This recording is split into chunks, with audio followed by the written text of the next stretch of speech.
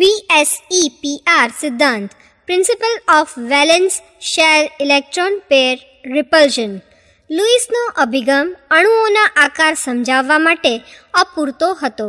તેની મદદથી ફક્ત સહસંયોજક બંધ ધરાવતા અણુઓના બંધારણની ધારણાઓ જ કરી શકાય.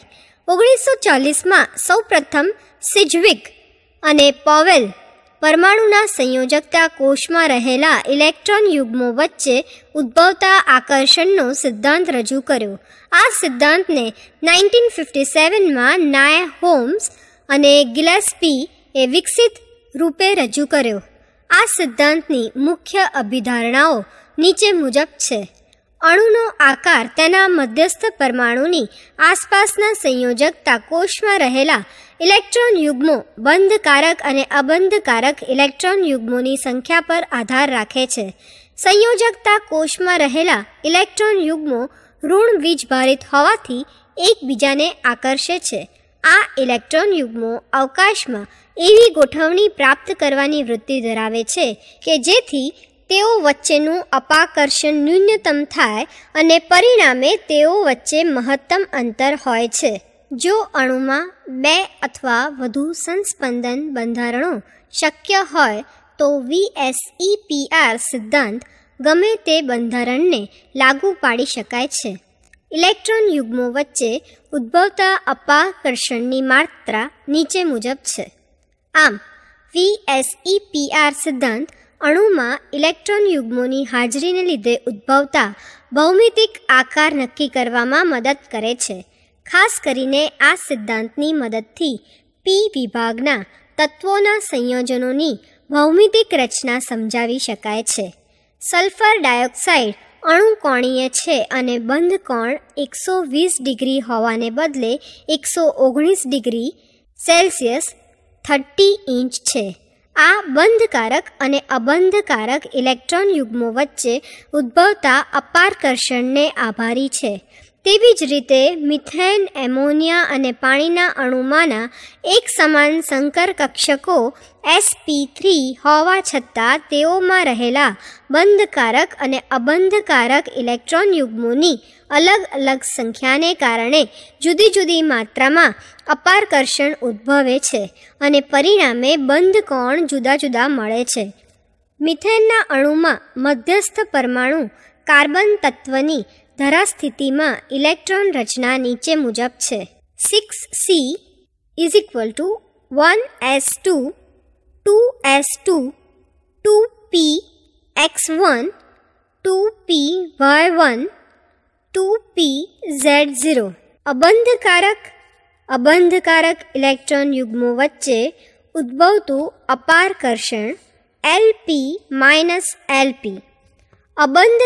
બંધકારક ઇલેક્ટ્રોન યુગ્મો વચ્ચે ઉદ્ભવતું અપાકર્ષણ Lp-Bp.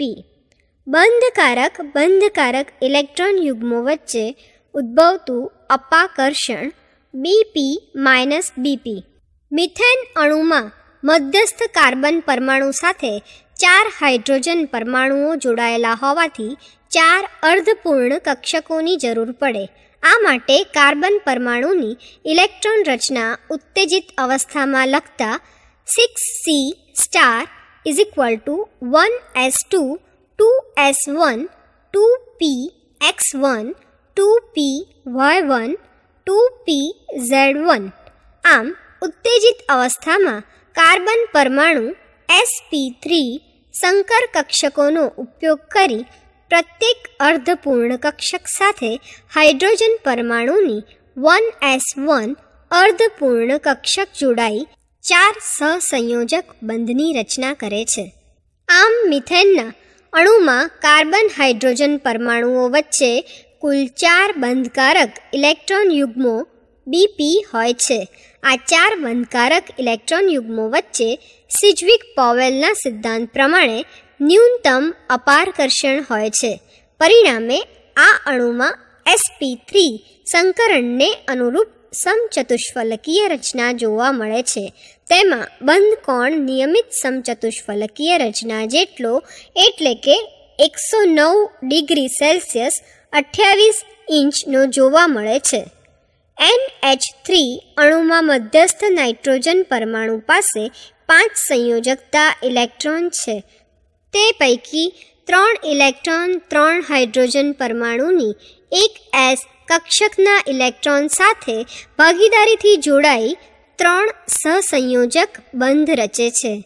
આમ છતાં પણ નાઇટ્રોજન તત્વના પરમાણુ પાસે 2 ઇલેક્ટ્રોન અથવા 1 ઇલેક્ટ્રોન યુગ્મ બંધ બનાવ્યા સિવાયનું એટલે કે અબંધકારક ઇલેક્ટ્રોન યુગ્મ non bonding pair of electrons બાકી રહે છે.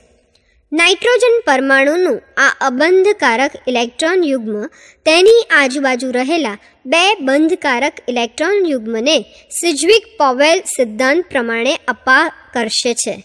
આથી આ બંને બંધકારક ઇલેક્ટ્રોન યુગ્મો અંદરની બાજુ ધકેલાય છે. પરિણામે તેઓ વચ્ચે બંધ કોણ ઘટે છે. અર્થાત સમચતુષ્ફલકીય રચનાના નિયમિત બંધકોણ 109 ડિગ્રી 28 ઇંચ સેલ્સિયસને બદલે 107 ડિગ્રી સેલ્સિયસ જોવા મળે છે.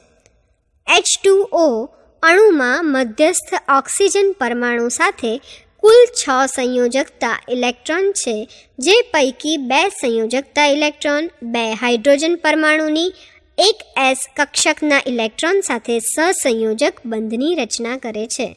પરંતુ બાકીના 4 ઇલેક્ટ્રોન અર્થાત 2 ઇલેક્ટ્રોન યુગ્મ અબંધકારક ઇલેક્ટ્રોન યુગ્મ બને છે. સિજ્વિક-પોવેલના નિયમ પ્રમાણે આ બંને અબંધકારક ઇલેક્ટ્રોન યુગ્મો વચ્ચે મહત્તમ અપાકર્ષણ થાય છે અને પરિણામે તેઓ એકબીજાથી દૂર થાય છે. આમ થતાં તેઓ બંધકારક ઇલેક્ટ્રોન યુગ્મની નજીક આવે છે અને તેમની વચ્ચે અપાકર્ષણ ઉદ્ભવે છે. આને કારણે બંધકારક ઇલેક્ટ્રોન યુગ્મો વધુ પ્રમાણમાં અંદરની બાજુ ધકેલાય છે અને બંધ કોણમાં ખૂબ જ નોંધપાત્ર ઘટાડો થાય છે. H2O અણુમાં sp3 સંકરણ થતું હોવા છતાં બંધ કોણ 109 ડિગ્રી સેલ્સિયસ 28 ઇંચથી ઘટીને 104 ડિગ્રી સેલ્સિયસ 30 ઇંચનો રચાય છે. 30 ઇંચનો